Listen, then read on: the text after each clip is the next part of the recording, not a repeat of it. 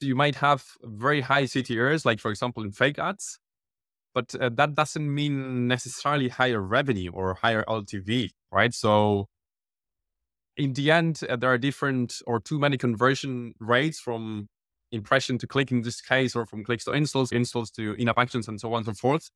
That you need to find the sweet spot between all of them to actually have a better impact or a good impact on the revenue or LTV or whatever metric you're keen on, right?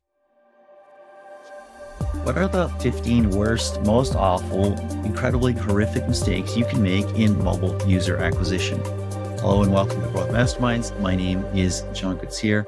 I saw something really interesting on LinkedIn a couple of weeks ago. Someone posted and said they managed 26 billion euros in ad spend to scale apps over the past 12 months. And they learned 15 of the worst performance killing mistakes. Well, after that, I had no choice. I had to invite them onto Growth Masterminds and discuss all this stuff. Here with us is the author of that LinkedIn post. His name is Pablo Gonzalez. He's a performance marketing director for Admiral Media. He's worked in performance and digital marketing for over a decade for Mercado Libre, Banco Galicia, and multiple other brands. Welcome, Pablo. Thank you very much, John. It's a pleasure to be here, to be honest. Thanks for the invite. I'm just happy that you responded to some crazy dude on LinkedIn who said, "Hey, I like your post. Let's talk about it on a podcast." And you did. That's That's how the industry awesome. works, I guess, right? That's how the industry works. You get connected, you take advantage. There you go. Let's jump right in. I mean, you manage a lot of spend. You promote a lot of apps. You've learned a lot of stuff. Yeah, 100%. So within the agency, we mostly manage app clients. And in the past 12 months, we managed 26 million euros, as you correctly said. And I have seen so many times a few basic mistakes for marketers that definitely we all should avoid. Awesome. So we're going to run through all 15. We'll have to be brief. We don't want to do 2 hours of conversation here. Nobody will listen to all of that. I'll just list them off, your 15 key learnings or key mistakes, things not to do.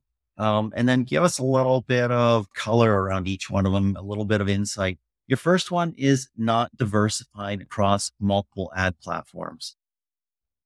Yeah, so it also relates to diversifying your portfolio very close to investment, right? Or money investing.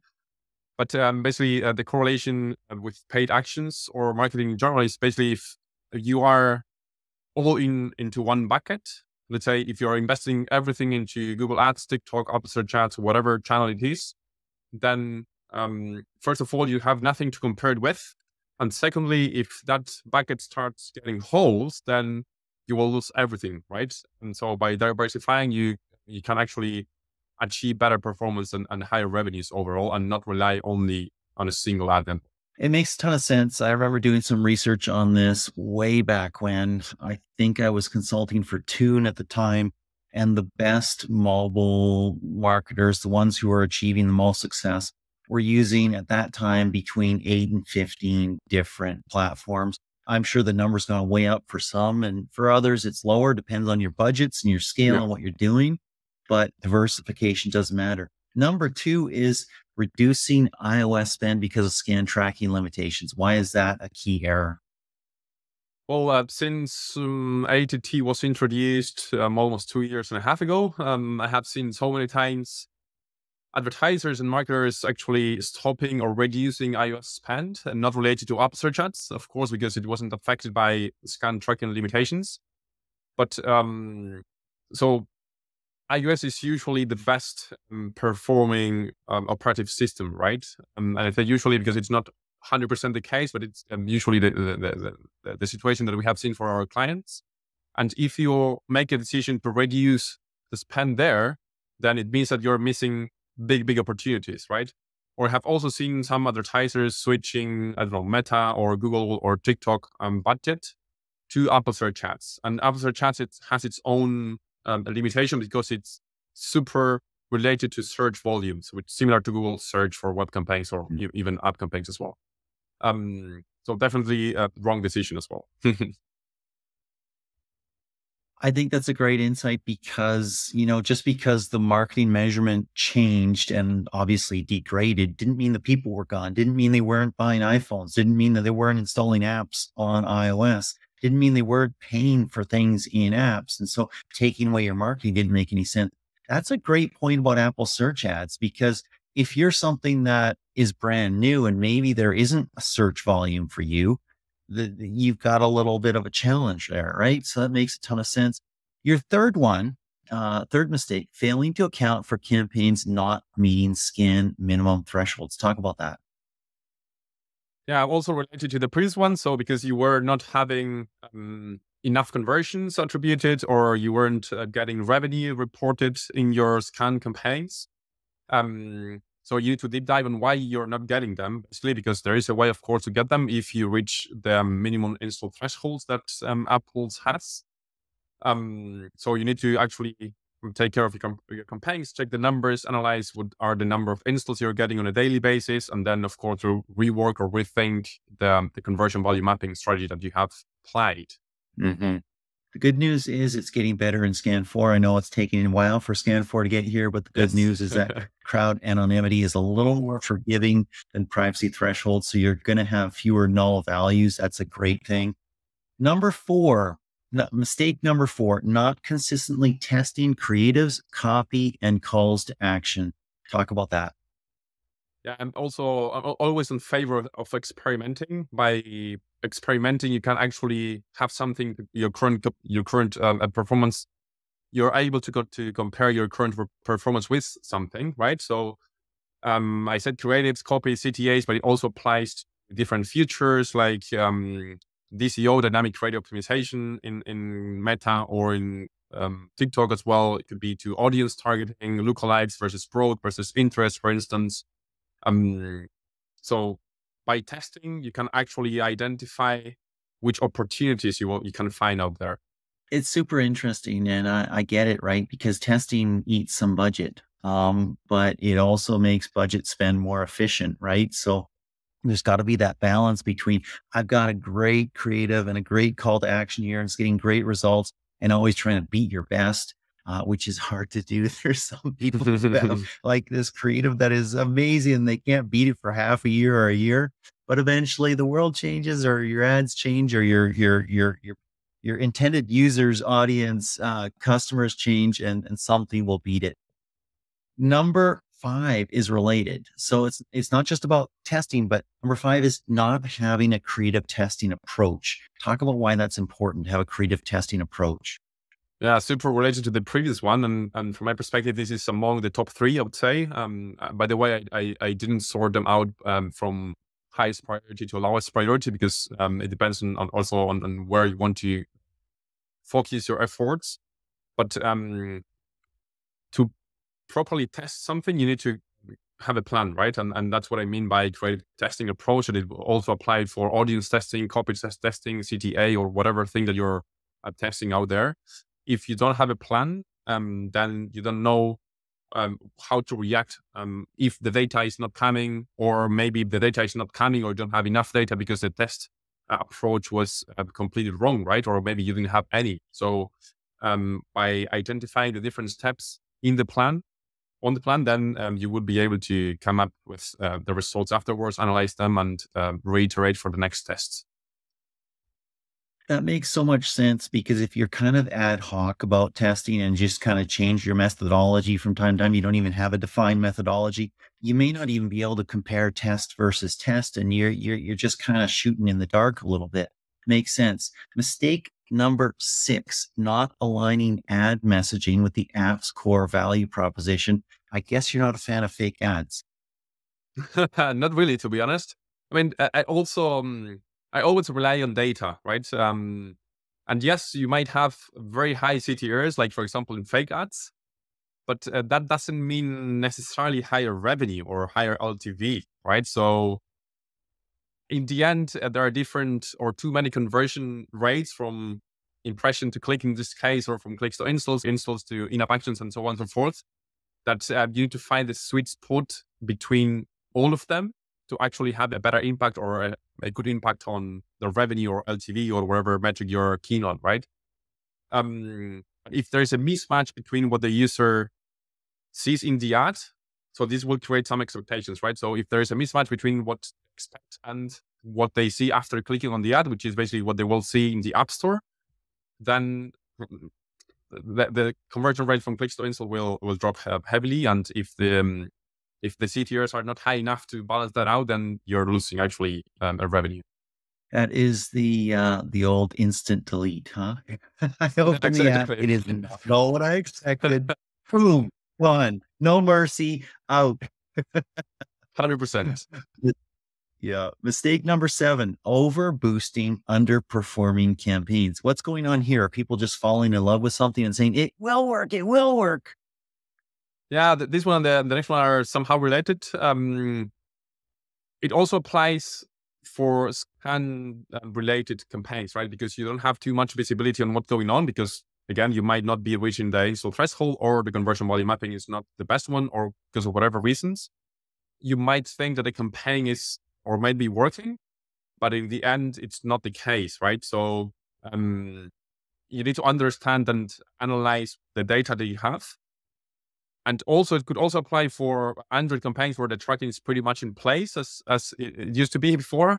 We don't know how it will change with Privacy Sandbox next year.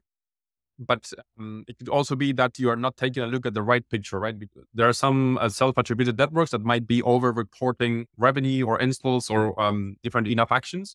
And if you don't compare this with any other data source, such as an MMP or your own internal tracking system and reporting system, then you might also think that the campaign is actually working very good. And in the end, it might not, right? Staying on top of your data. Cool. Mistake number 8, you mentioned it's very related. Keeping poor performing ad creatives running, hoping they'll turn around soon. What's going on there? I personally like to rely or base my decisions on data. So if you don't actually change anything, then data is not likely to be likely to be improved just because of magic, right? So if a creative is not working and nothing changes, then that creative won't work in the future either, right? So it's better to take fast decisions, like iterate based on the data that you have. Again, and by iterate, I mean change creatives or change the landing page or whatever, but you need to change something, or maybe the audience that's seeing the ad, right? But you need to change something for it to improve. Otherwise, impossible. Makes sense. Yeah, magic rarely happens. So brutal. Yeah. I like to hope maybe I wouldn't make a good performance marketing manager. A mistake number 10, I'm getting ahead of myself. Mistake number 9, ignoring ad placement data and other breakdowns. That is a super interesting one. Not all ads are the same. Not all placements are the same. Talk about that. Yes. So, for example, UGC content, we know it's usually delivered in a vertical format. So 9:16 ratio for the technical ones. But that probably won't work on the feed, right? Because feeds usually use 4:5 or square 1:1, right? So definitely need to understand how the data is performing on different breakdowns, placement, gender, age, and almost or any other breakdown you might have available in the ad network. But it's also true, and I have also a LinkedIn post about it, that, for example, running scan campaigns, we launched 3 or 4 ad sets. Let's say one we were targeting feeds, on the other one we were targeting stories, and on the other one we were targeting the branding placements in Meta. And we got attributed installs and in-app conversions for a placement we were not targeting, right? So it wasn't getting any impression, but because of Meta's own attribution modeling based on scan, which doesn't report ad set level data, they were assuming that or attributing installs and in-app events to a placement that wasn't getting any impressions. So you also need to be careful about it. You just told me you don't believe in magic. What the heck? It is what it is. You need to understand how the data is built. Love it. Love it. Love it. Your next one's kind of related to that, actually. It's a great segue. Mistake number 10, only looking at in-platform reporting. Hint, your MMP can be a treasure. Yeah, I kind of covered that with a self-attributed comment I did before. Personally like to contrast trends and specific data from different sources. So it could be that the own ad networks and the MEP, which could be singular or any other, but definitely you need to understand if the trend that you're seeing in one data source is actually following the trend that you see in another one. If not, then you need to deep dive and understand why there's such discrepancy.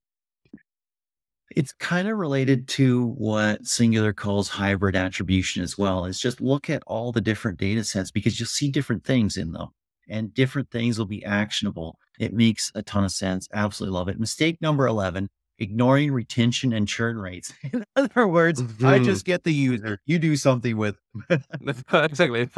So there needs to be a correlation between the product team and the marketing team, because otherwise you will be paying for users who are actually being retained for one day, or they are not converting into. I mean, we have seen it too many times that users start the trial for subscription-based apps, and after the trial ends, or even before the trial ends, 7 days, 3 days, or whatever, then the users cancel the trial and they don't convert into subscription, right? So they are not coming back to the app because they need to pay to use the app further.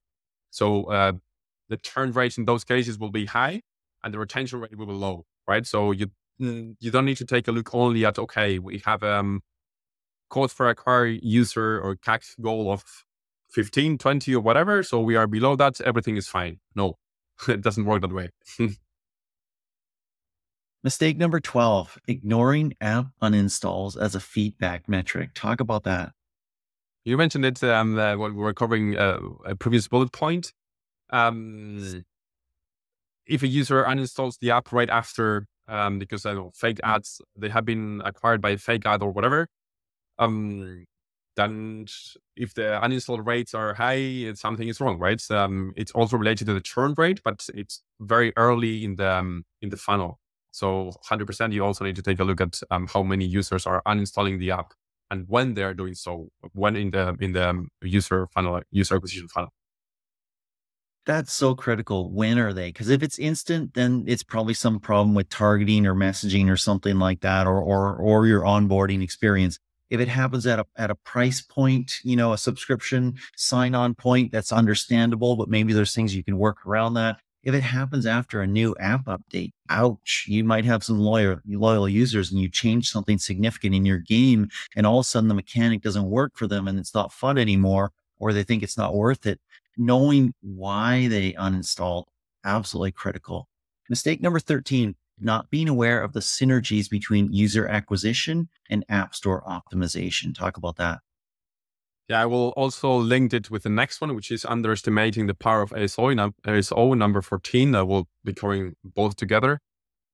So definitely, if you need to understand which are the search terms that are bringing organic traffic. For example, you might be ranking on the top 5 for specific search terms. So you need to understand if it's actually worth it to actually spend money on user acquisition or Apple Search Ads or even in Google Search or Google App Campaigns for specific search terms, right? Because if it doesn't bring any incremental installs or revenue, then it doesn't really make sense to spend money on those search terms that you are covering through ASO or organically, right? And vice versa. So if you're not ranking on specific search terms that you would like to, the easiest way to do that or the quickest way to do that is actually to target those terms through Apple Search Ads, for instance, right? Rather than to rework the full ASO strategy. It could be more expensive in the long run, but definitely it's a very quick and immediate change that you could do to get more an incremental revenue.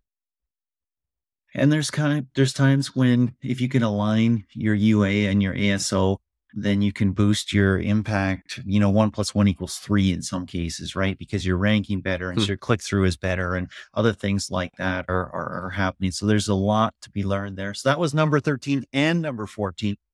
Mistake number 15 is not analyzing user ratings and feedback regularly. Super interesting. Chat about that one. Yeah, I have a very funny, sad story, I would say, because it impacted one of our clients negatively. And basically, Google Play Store decided to remove 50% or even more of the reviews that or ratings that Ouch. our client was having. It was a dating app, and of course, those ones were 5-star, 4-star reviews, so the best ones. And randomly, they decided, okay, these are fake reviews, so we will be removing all of them. And then the rating went down heavily, and this 100% impacted the conversion rate from click to install. Because if users get to an App Store page or a Play Store page where the only thing they see is are users complaining about the app and nothing is good, then they are not likely to install it, right?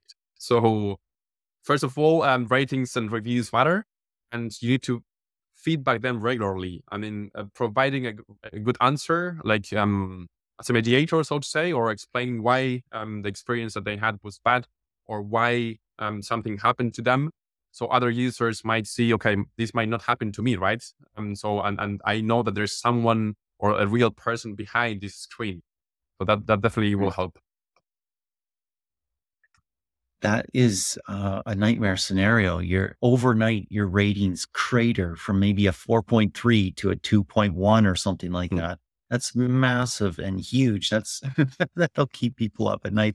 It's funny. We finished the 15 mistakes here, but as I look over them, it reminds me how challenging a job it is to grow mobile apps, because it's not like you can focus on one thing. You've got to diversify your spend. You've got to keep spending even when there's measurement limitations because of scan or privacy sandbox or things like that. You have to keep testing. You have to have a framework for that.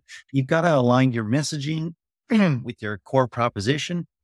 You've got to look at your creatives, your ad placements, so many sources of data, different reporting places, MMP in platform. And then, of course, what's happening in app in terms of your user experience and churn and other retention, all that stuff. It's a hard job. It is, but it's also rewarding when you see results coming through. And you see, well, I work for an agency, so it's also rewarding when you see clients are happy and they're recommending us, and the word of mouth gets spread out there. It's always interesting to chat to different people, because you chat to people who work for one company, one brand, one app, or a portfolio of apps, and they have a certain set of challenges, right? They can go super deep and they spend a long time, over 12, 18, 36 months, whatever, with that app, versus somebody with an agency. And you probably dip your toes in 5, 6, 10, 15 different apps at any given, 2-week span or something like that. It's got to give you some perspective and some interesting perspective. It also has to have some unique challenges in terms of diving back into context every time. Yeah, 100%. You might be biased in terms of the things that might be out there when you're just focusing on a few apps or a single project. So working on an agency has this dynamism, and also the opportunity to learn and try different things, because we need to adapt our strategy to different scenarios for each client, right?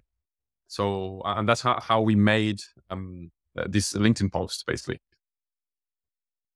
And I bet you it also helps a little bit less with falling in love with a certain creative or falling in love with a certain messaging, because you don't work directly for the company, for the brand, for the app. You can say, hey, it's not working. Go walk away and change it. Pablo, this has been a lot of fun. I want to thank you for taking the time to spend with me. I know it's your evening. You're in Spain, I believe. I know you're a remote worker, but your company's in Spain. I think you are. Are you in Spain? That's correct. Yes. It's not that late. It's 5 p.m. here, and okay. It's summertime, so it's still daylight. Excellent. Excellent. Well, thank you so much. Thanks to you for having me. I really enjoyed the interview. So thanks a lot, John. You're welcome.